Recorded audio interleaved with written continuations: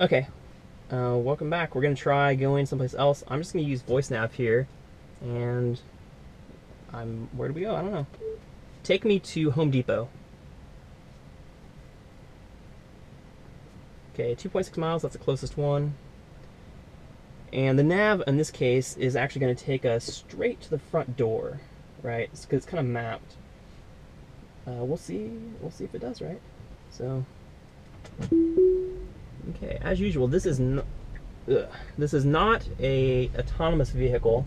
This is an advanced driver assist system.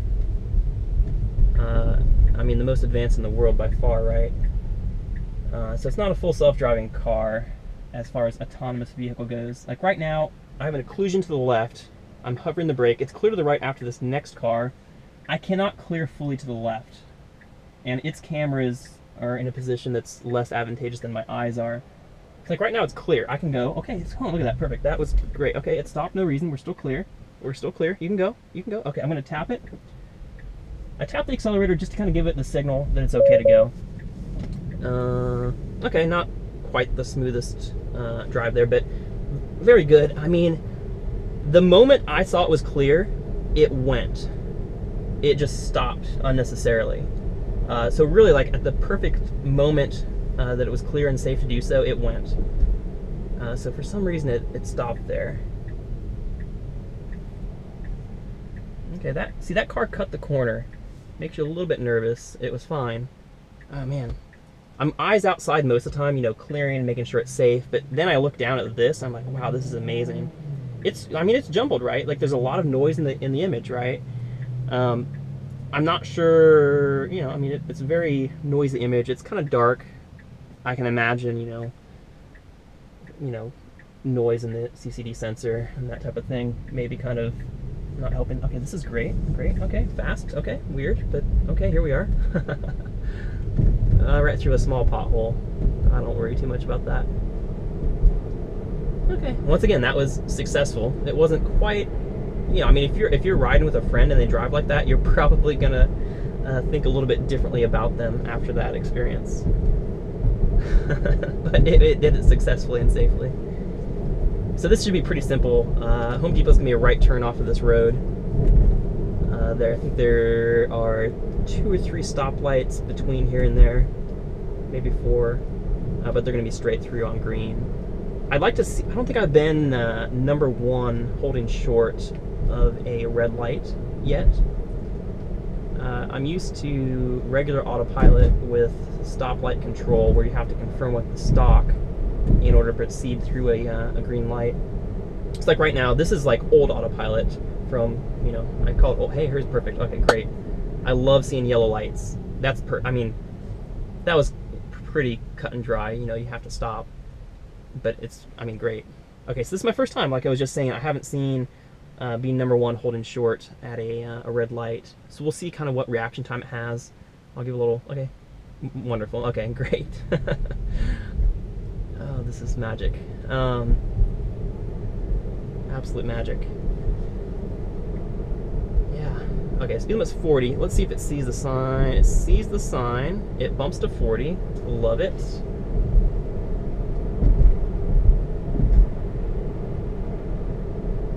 Okay, we have flashing yellow here, which is simply to draw your eyes to the fact that there's a blind stoplight. I've gone through this numerous times on regular autopilot. It typically picks up those lights. You can see the green light already. You can see the green the halos of green through the trees.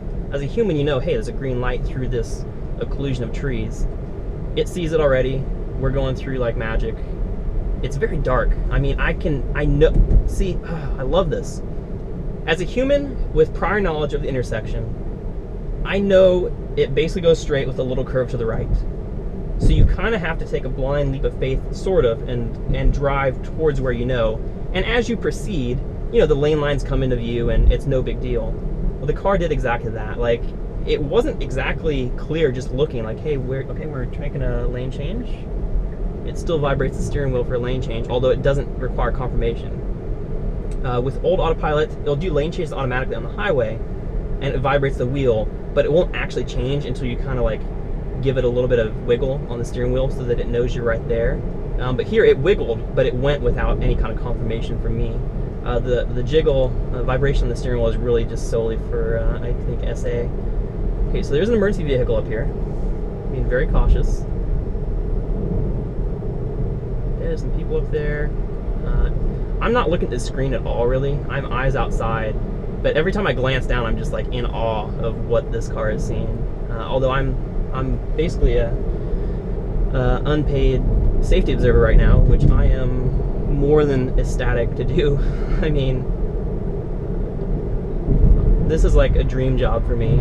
I mean, if I could make even a meager living doing this full time, with more responsibility than just driving, I mean, I would do it. This is outstanding. Okay, so through the stoplights, we're paralleling this car beside us. It's slowing down a little bit when it probably didn't need to. Green light. We're going to have to get over to the right here to make our right turn in 0.5 miles. So the turn signal's on. It's going to get clear here right about the intersection, which I don't think you're really supposed to change lanes in an intersection. It thought about it. Okay, we're through the intersection. It's clear to go. It vibrated, and then it kind of bailed, but here we go. Okay, there was a car kind of coming up behind us. It was a safe interval to work. Nice, okay. That worked, that worked. Yeah, once again, every time I glance down at the screen and see what's going on, it's just, oh. I'm only glancing down about for a split second every minute or so because I'm just focused outside to be a safety observer. I don't think we've disconnected, have we? Not that I remember. We made that left that was kind of a little bit fast. I talked about, you know, if your friend drove that way, you kind of think differently, but no, I haven't disconnected. Here's our right turn. This is Home Depot. There's some people there, not a factor. Beautiful turn. Amazing. Okay. Whoops. Okay, so we slowed down. That was weird and unnecessary. Okay, so there's a line of cars here. What are they doing? They're going to Culver's. Okay, so we're going to go around these guys because they're in line for the restaurant. Okay, okay, okay. This is amazing. Okay. They have a stop sign to the left. To the right does not. So there's autopilot pause, waiting for turn for cross traffic. That's natural, right? Okay, okay, okay, okay, okay. Okay, okay. Now where? Okay, this is not the way I would go. But we're doing it, right? I would have taken, okay, there's a person up there. Let's slow this thing down. We don't need to go 25. We don't need to go, we can go 13. Okay, so, you know, I pay attention to how I drive.